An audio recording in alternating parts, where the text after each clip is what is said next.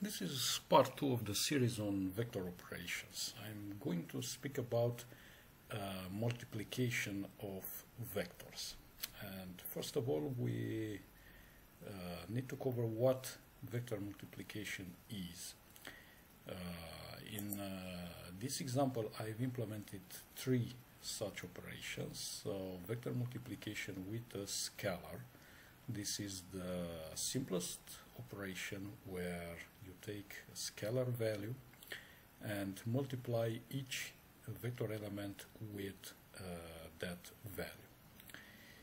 Then we have the dot product and the Hadamard product. And for this, I open here the Wikipedia, which describes the dot product, also known as scalar product, and this one takes two equal length sequences of numbers and returns a single number. And we have here the formula, so it's basically a sum over individual products of the two vector elements. So this is probably what you commonly know as vector product. But there is also Hadamard product, and this one applies to matrices, but a vector is a special case of matrix with a single line. So what is this? This is simply element-wise product. So the first element is multiplied with the first element from the second vector, then the second element in the first vector multiplied with the second element in the second vector, and so on. So there is no summation. Okay, so now let's take a look at how we can implement this. In the previous video I covered vector initialization. So now let's move on to multiplication with a scalar value. So what I have here in EAX, I expect to have a floating point number, 32 bits of course. In RDI there will be the vector that is going to be multiplied, so the address of the vector, and it will be overwritten. And in RCX, the vector size, and this must be greater than 0. There is no check here. So the output, as I already mentioned, will be stored still in the vector pointed to by the RDI register. Okay, so what happens here? First we save the registers and restore them later. And then in a temporary memory location we need to store the EAX, so our scalar value.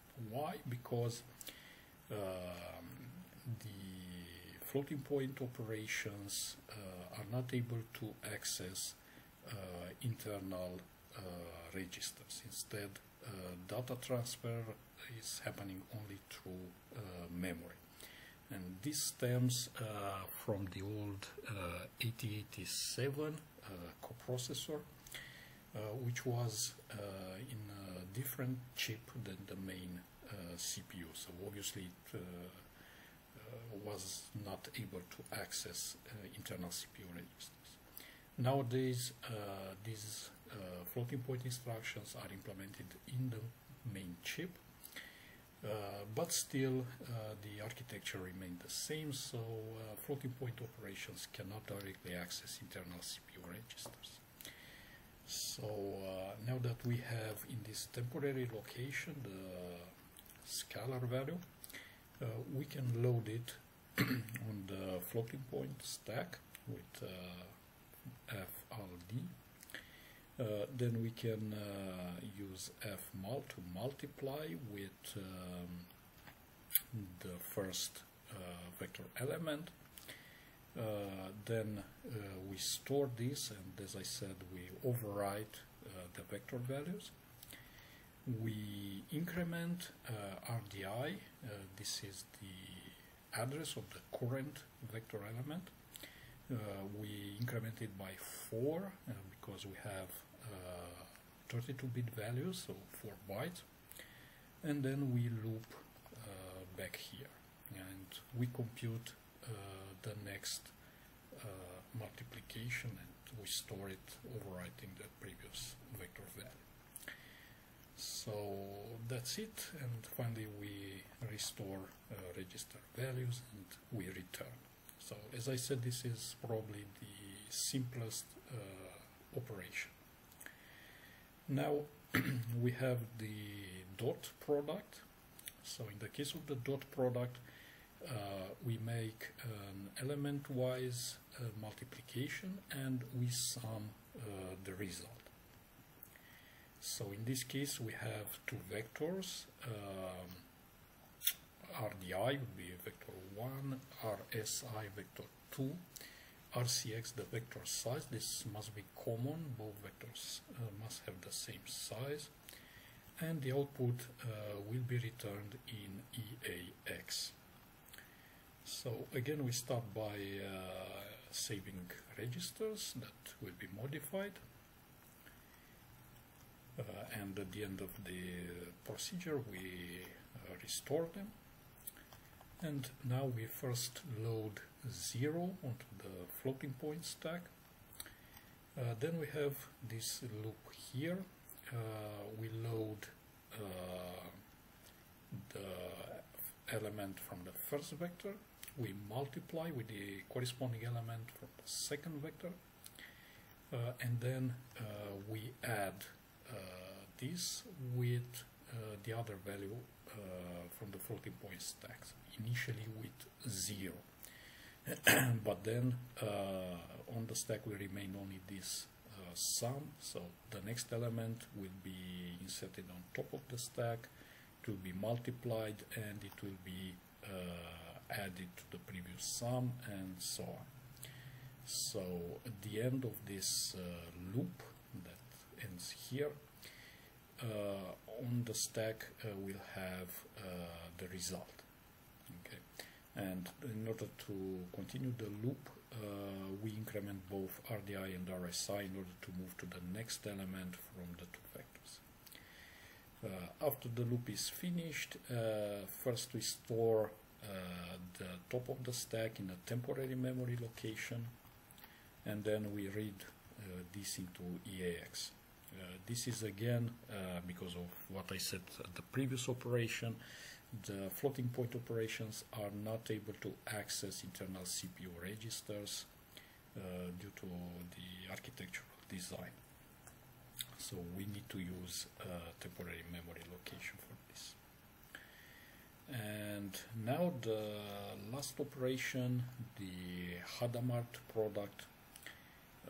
Again we have vector 1 pointed by RDI, vector 2 RSI.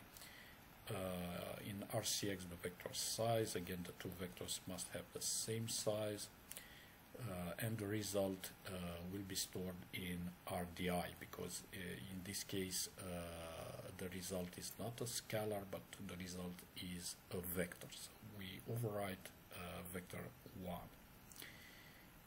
So what's happening here, again we start by saving the registers. At the end the registers will be restored, and we have this time a somewhat simpler loop.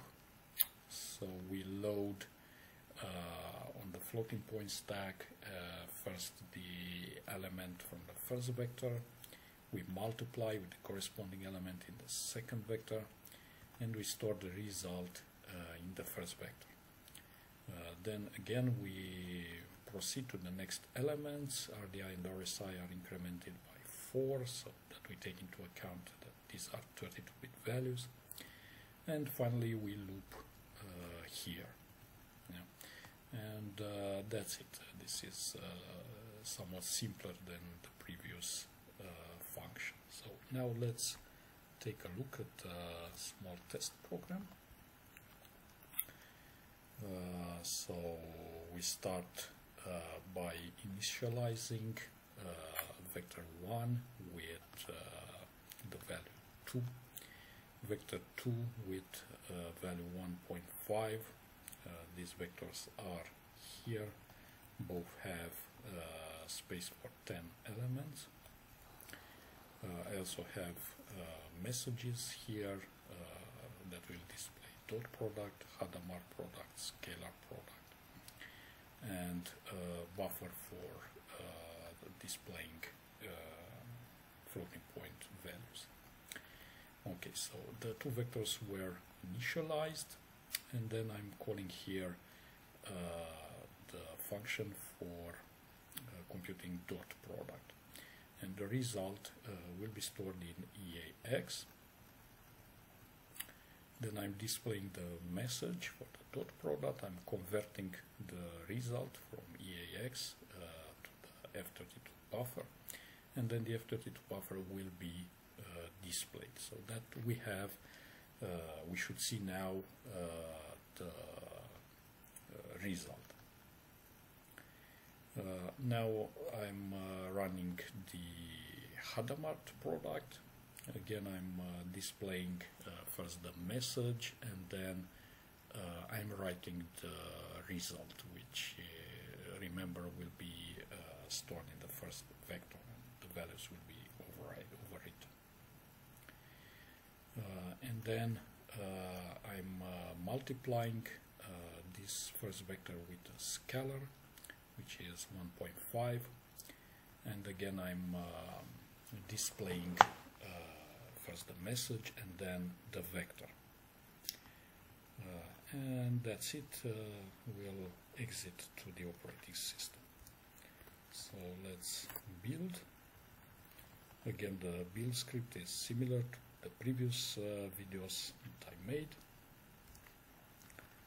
and I'm executing it, and let's see. So we have dot product 30.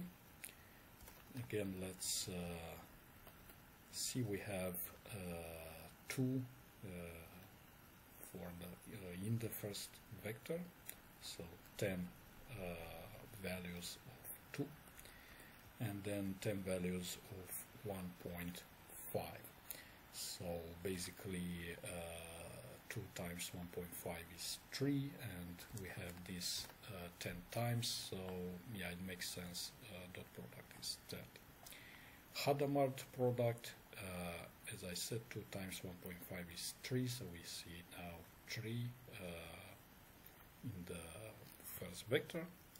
And then we have scalar product, and remember we multiply this, so 3, 3, 3, 3 with 1.5, so yeah, it makes 4.5. Okay, so I hope you enjoyed this video, so don't forget to like and subscribe, and see you next time. Bye.